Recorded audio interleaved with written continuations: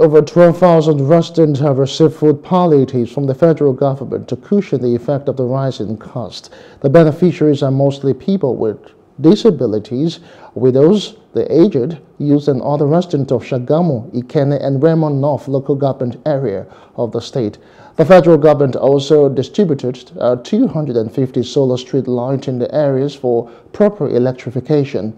The food palliatives were distributed by the federal government in collaboration with Honorable Adewumi Ononuga, Deputy Chief Whip of the 10th Assembly. Speaking to newsmen during the distribution held at the Palace of Dakarigbo of Remo Land in Shagamu, the beneficiaries commended the organizers for the generosity, saying that the items will go a long way in their families' lives.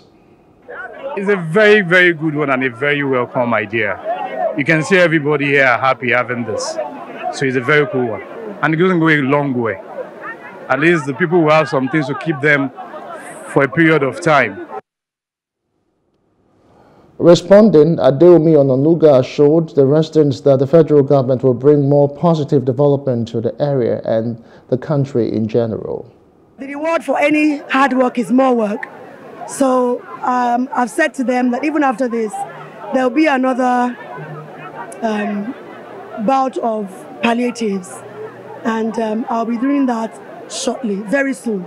We do training for different sectors of people, for women, snail farming, for the young ones, the youth. We do fishery and all different kinds of agricultural stuff for them to be able to be on their own. Even for the students in high schools and secondary schools, we teach them artificial intelligence. We do a lot of stuff for different aspects of people. So, of course, we will be doing that, doing a lot of training for them, so they can also be self-sustained. Ononuga explained that electrification is part of the president's vow to alleviate the miseries of residents.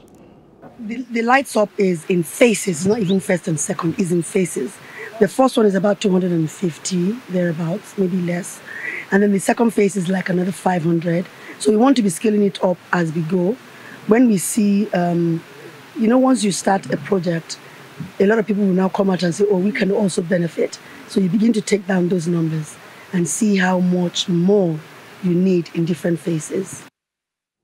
Hello, hope you enjoyed the news. Please do subscribe to our YouTube channel and don't forget to hit the notification button so you get notified about fresh news updates.